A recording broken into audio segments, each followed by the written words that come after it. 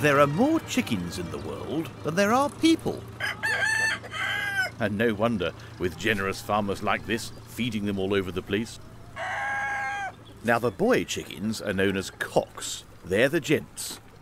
The ladies here, they're known as hens. And they're particularly useful to our farmer because they lay him lots of lovely eggs. Come on!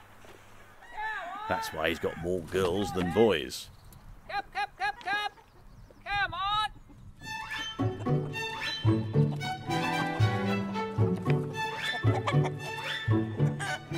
Though the farmer has been very generous with his seed, there's no such thing as a free lunch, and it's time for the hen to give up her eggs.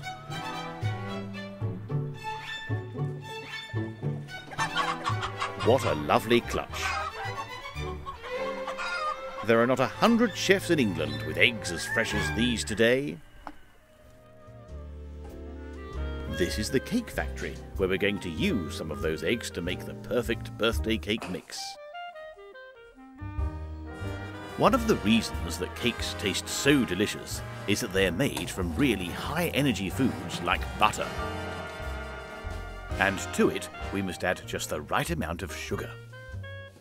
Not only does the sugar make the cake taste sweet, but without it, the baker would end up with something less like a cake and more like a loaf of bread.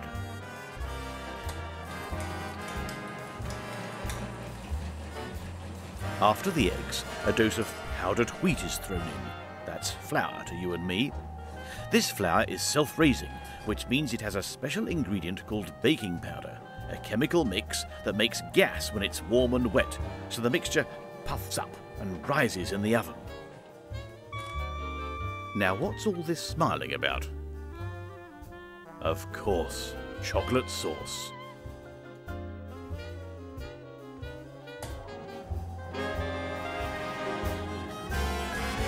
Well done indeed.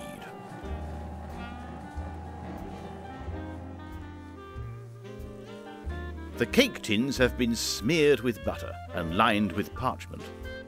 The idea is to prevent the cake mix from sticking to the tins when it's baked, so you can get the cake out without destroying it. It takes half an hour for the mix to rise in the hot oven.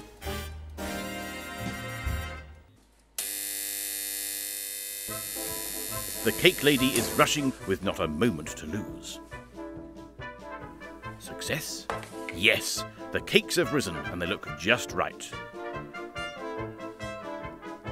A chocolate butter cream is smeared over to provide moisture, making the cake easier to eat. And onto the turntable it goes, ready for the application of icing.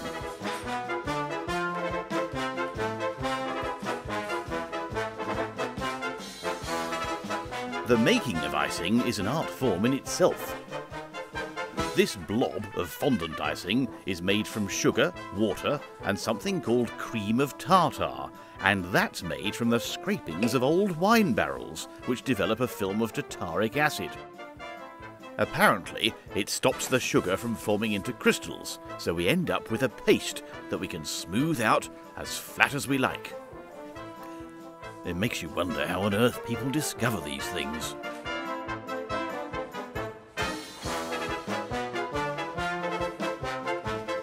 A little knife work to chop away the excess. And to provide those finishing touches, a pink ribbon and a crimping tool.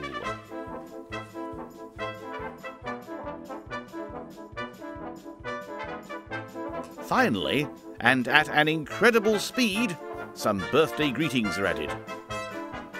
So, we all know where this cake is going. A children's party.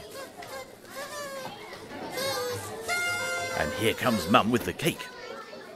I hope she hasn't told her friends that she cooked it herself. This little girl is 5 and has quite a job on her hands if she wants to blow all these out. Now she can make a wish, and everybody is delighted, because at last they can start to feast on the cake. Once Mum eventually cuts the thing. What a treat for the palate, and all thanks to those friendly old chickens.